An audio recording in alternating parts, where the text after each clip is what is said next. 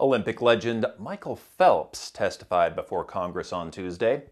Phelps appeared with fellow former Olympic swimmer Allison Schmitt. The athletes described the lengths that they went to in order to prove they were competing fairly.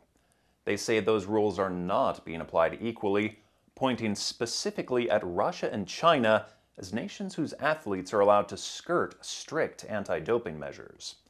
The hearing focused on an investigation over alleged doping by almost 24 Chinese swimmers that's playing out ahead of the 2024 Paris Olympics. So with this, I urge you, the members of Congress, to engage in the fight against doping. We can uphold the values and fairness and integrity that are the cornerstone of Olympic and Paralympic sports.